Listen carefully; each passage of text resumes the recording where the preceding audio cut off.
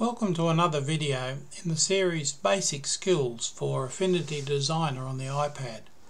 And this time we're looking at text around a circle or shape. Often in design we come across the need to place text around a circle or around a shaped object, and in this tutorial we'll learn how to place text around a circle or any symmetrical shape in Affinity Designer. So launch Affinity Designer on the iPad. If you wish to work on a transparent background, then check the transparent background checkbox. Pull out a circle and position it exactly in the centre. Turn on snapping and insert a vertical and horizontal guide for clarity if you're not really sure about the red and green lines popping up, because sometimes they do and sometimes they don't, depending on what else you're doing in the exercise.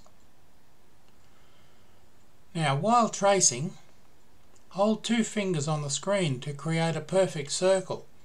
Fill the background with some colour, say 00CEC9.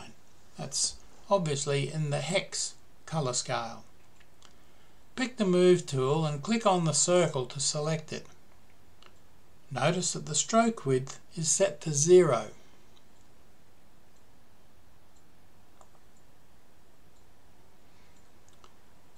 The option is referred to usually as text on a path. Now let's look at how this is done. Highlight the circle to use. Tap the text tool and select artistic text. Now you can see I've got the circle on the right selected because the bounding box is around it. Just ignore the one that says now is the time. We're going to ignore that for the exercise. That's just there for show, shall we say. We've got the other one selected. There's a vague colour inside it and art text is selected. Now you can see the red and green centre line there. We know that we're exactly dead centre in that circle. Now tap and hold momentarily on the edge of the circle.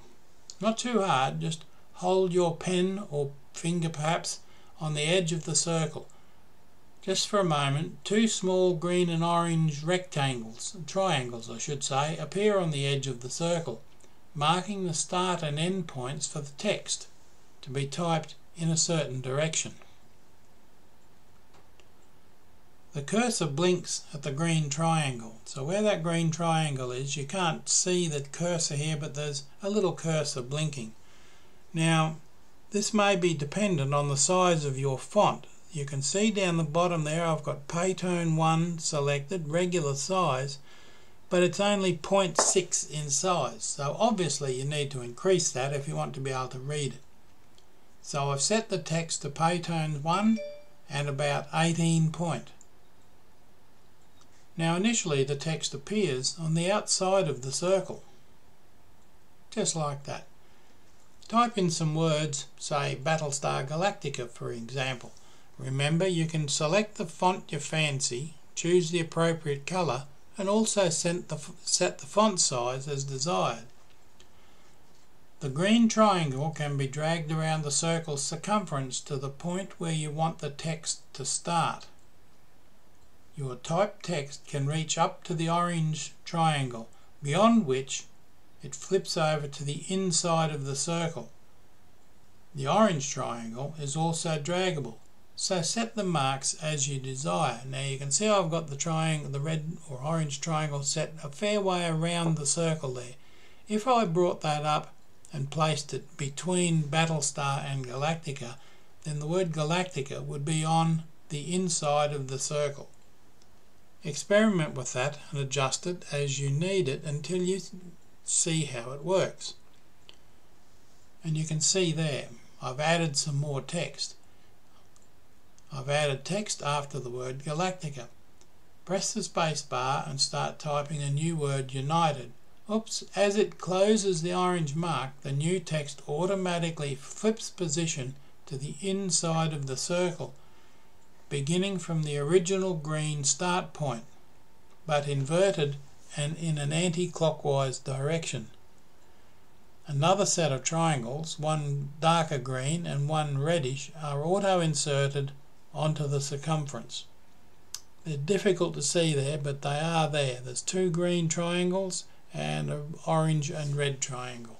You'll need to experiment with these carefully until you get used to exactly what they do. Now we need to complete the text United Federation of Planets inside the circle, and it has to be fit between the start and end points.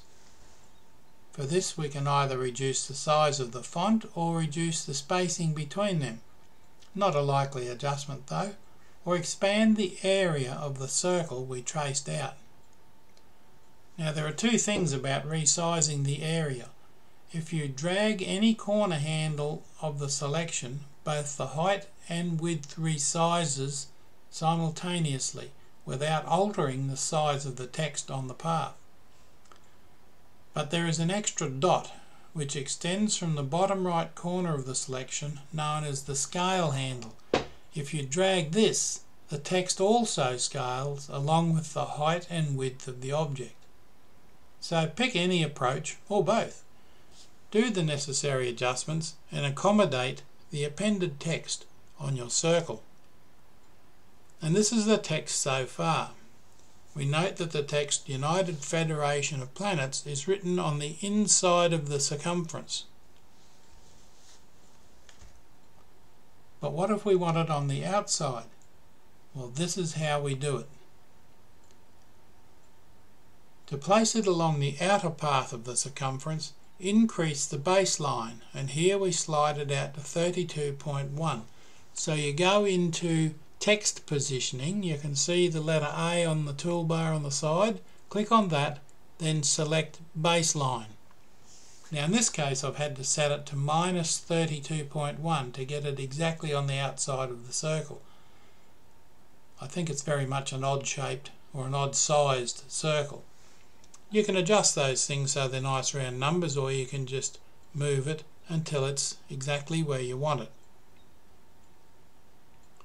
And in the same way as this, artistic path text can be created from any line, curve or outline of a shape.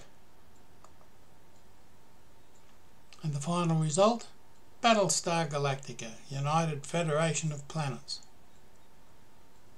Now what's wrong with that? Can you see what's wrong with that? The words Battlestar Galactica, the font is slightly smaller than the United Federation of Planets font. So I've left the size reduced or increased the size of the second part. They're just little things that you need to watch for. Thanks for watching.